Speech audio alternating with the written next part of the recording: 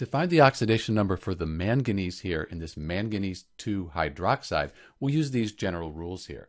The first thing to note is the whole thing, we don't have a negative or a positive sign after it. So the whole thing is a neutral compound, and all of the elements, when we add up their oxidation numbers, that'll be 0.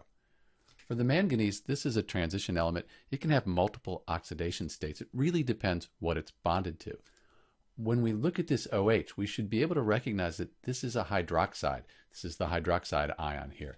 And because of that, with an ion, all the oxidation numbers, they add up to the charge on the ion. So the hydroxide ion always has a 1- ionic charge. That means the whole thing here is going to have a -1 oxidation number if we add these elements up.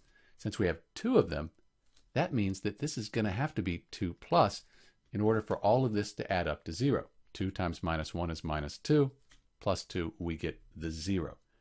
If we wanted to look at the oxidation numbers for the oxygen and hydrogen, the hydrogen, when it's bonded to the oxygen, which is a nonmetal, will be +1. The oxygen, that's going to be -2. So these are the oxidation numbers for each element here in manganese 2 hydroxide, MnOH2. This is Dr. B, and thanks for watching.